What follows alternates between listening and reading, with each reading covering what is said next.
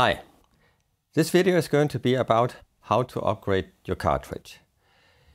You might have bought a second-hand turntable, you might have gotten your father's old turntable, you might have a newer turntable around where you want to upgrade the cartridge. And this video is going to show you that this is in fact not a difficult task to do, it's pretty easy. And as an example, we have a turntable here where you have an OM5E mounted already. This OM5E is mounted on really a lot of turntables out there, so it's very common that you will come across a turntable with that, and that we would recommend that you could upgrade to a 2M Red. I will come back to the 2M Red in a moment. What we need to do now is of course to figure out how to take the old cartridge off and put the new one on. For this upgrade from the OM5E to the 2M Red, the task is very easy because they have basically the same size, so it's an easy thing to do. But you don't have to worry even if your cartridge is a different one. They are all sort of made the same way with a body, and at the end you have 4 terminal pins where you connect the wires from the tone arm, and then you will have 2 screws to keep the cartridge into place.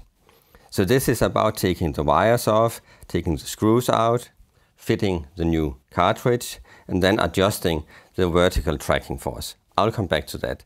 I will not go into all the details about a setup of the cartridge of the 2M Red, because we have a video out there on our web where you can see details about how to set up a 2M Red cartridge. But I'll show you the very basic things. So first thing I'll do now is to remove the head shell wires.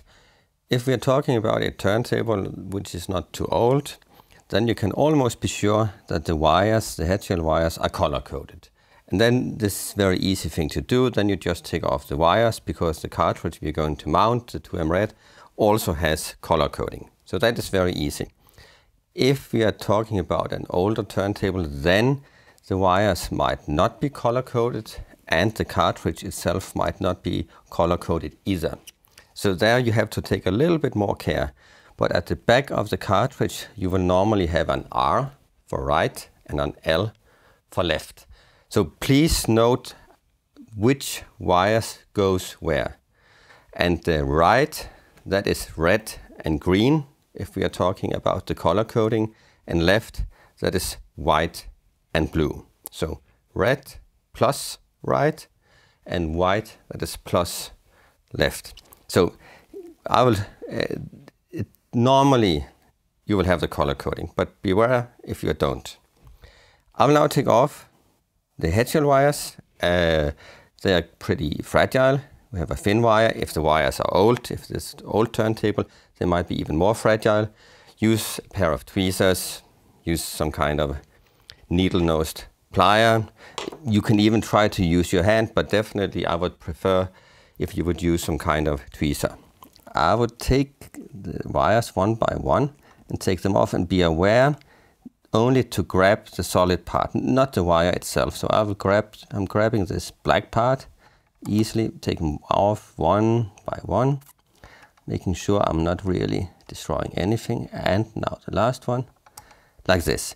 So now they're just hanging there, they are color coded, so this is the easy one. Now we have 2 screws to get out. The screws that this one is mounted with is sort of going through the cartridge, and there's a nut at the end. So we cannot just screw them off. We need a plier just to hold the nut at the end. And then I will release the screw like this. And then I'll go to the other side and I'll do the same thing over here. So it's about really getting it off like this and this. And then we still have the last one left over here, so I would like to take that one off as well. Yes, this screw is a little bit more tricky to get out, but just keep on going, then you will get it out at the end. They might have been sitting there for a long time. So, but I got it off like this. This we don't need anymore, because the screws that we're going to need for the 2M Red, they are supplied with the 2M Red, and they are not as long as these ones. So when you have to exchange the cartridge, be aware of that you might not be able to use the same screws. So I'll put this one away. And let's take the 2M red, open the box. And when we see it, then I will explain a little bit about the difference between the two cartridges. It's, let me see, get it out. So, 2M red, OM5. They look very different. And don't worry about that. So, when you are having a cartridge on an old turntable or even a newer one, you want to exchange to a new one, the shape itself does not really matter. Because as I said, they are very commonly built. So we have those 4 pins at the end. You have 2 holes at the top to be mounted on the head shell. And this is common for all the cartridges. So the shape, that this is small and sort of pointy and this is more like a diamond, that does not matter. It will fit, no problem. This one, the 2M red, compared to the OM5E, will give you an improved sound quality. You will have a better sound out of this. This housing is made out of better material. It's vibration free. The inside you would have what we call split pole pins, which would result in a better high frequency response, more resolution. And also the rubber suspension in the cartridge is a different one. So all in all, you would have some very substantial upgrade from the OM5E, giving you a better sound quality. So therefore it's a worthy upgrade. I'll put it here because we need something else from the box. I need to find something in the bottom of the box because there we have a few things. And the most important thing that we would need now will be the screws. But let's have a look what it is. There's a screwdriver. Okay, we can use that. I already have one. I used it to dismount the OM5. There's a stylus brush. This might come in handy because this old turntable you have bought or whatever you have inherited from your dad, you might not have a stylus brush. You have now supplied together with the 2M red. And then there's some screws, 2 short ones and 2 long ones. Which screw to use depends on the tone arm where you're going to mount it. If the tone arm is very thick or if the head shell where you're going to mount the cartridge is very thick, you might need the long ones. If it's thinner, you would like to use the short ones. The way to check out which one to use is to put it in and then you look at the bottom and see, oh, this is sticking nicely through. Then I can use that one. I don't want to use the long one then. I want to use the short ones, those screws. And then if you look at the back end, as I told you, we have this color coding. So you can see again, red, white, blue and green. Okay, you cannot see the green, it's covered by a ground connection, but you have the color coding. So now it's just a question about taking the wires, connecting them. So let's do that. So, and again, I prefer these tweezers. You could use other tools. And again, don't hold on the wire, very thin, very fragile. If the turntable then it's old, then it might be even more fragile. So be careful, never on the wire. So that easy for wires. And then I now need to get it mounted on the head shell. So I need to find where the screws can go in and use my screwdriver. So like this. So now we are mounting the first one. I'm not tightening it totally. I'm tightening it slightly. And now the next one. Also, let's get it into the threaded hole. You can see this is more easy to mount. You don't need the nut at the end. You have threaded holes at the top of the cartridge, so you can just put a screw in from the top. It's a little bit more fiddly to use a screw like this where you have a nut at the end.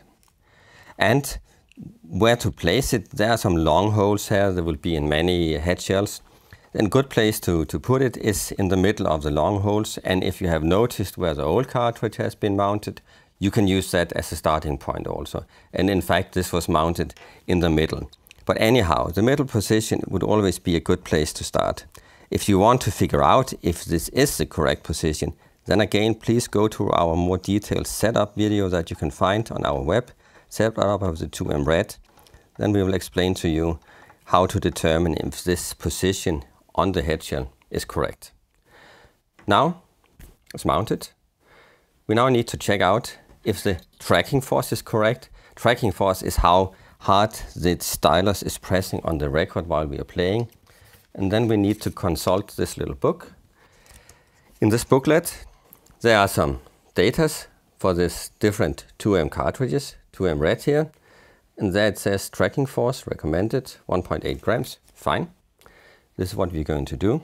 I will take off stylus guard where we do this adjustment because this has some weight. We don't want to have this to interfere. And then I will do some balancing of the tone arm. Let's see what happens now. Now it's really heavy on the front end, much too heavy. I want to balance it so that it's floating. I'll now take it further back. Let me see. Now it's floating. If I take it too far back, it goes up. That's too far. I go more forward. A little bit too much. This is what I would call floating. So this is where we would have 0 tracking force. Put it out here. And then I'll grab the rear part of the counterweight, adjust the front part, which is a dial, to 0. Now it's still floating. And then I will just turn this one to have the tracking force 1.8 gram. So 1.8, it says here. Okay, mounted, tracking force, okay. The last thing, this small thing is a weight that need to be put on here. And this is for something called anti-skating. Again, anti-skating is something you can learn more about if you look at our more detailed setup videos. But this is about the forces in this direction of the record while we are playing music. So we have to put it on there. Now we are in fact ready. So we have replaced OM5E, taking off the screws. We have taken off the head shell wires. We have unpacked 2M red, mounted it, head shell wires on, adjusted tracking force according to the user guide, putting back anti-skating. So at this point, we are in fact already ready to play some records. An easy upgrade, but very worthy. You will have superior sound quality of the 2M red compared to the OM5. So as you can see, upgrading your cartridge is not really a complicated task. We have made some very simple things and we are already now ready to use our new cartridge on the turntable.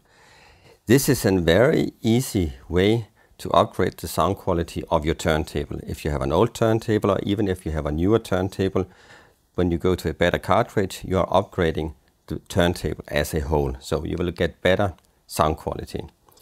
So thank you for watching this. I hope this was helpful for you.